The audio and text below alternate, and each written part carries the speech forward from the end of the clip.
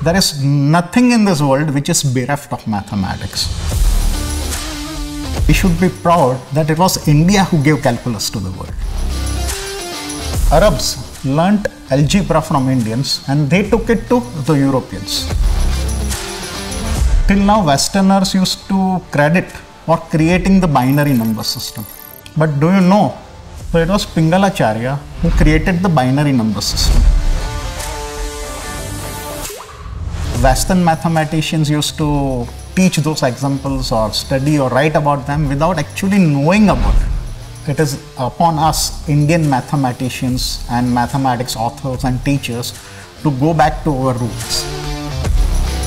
Namaste, I'm Chandrahas Halai. I'm here to talk about ancient Indian mathematics.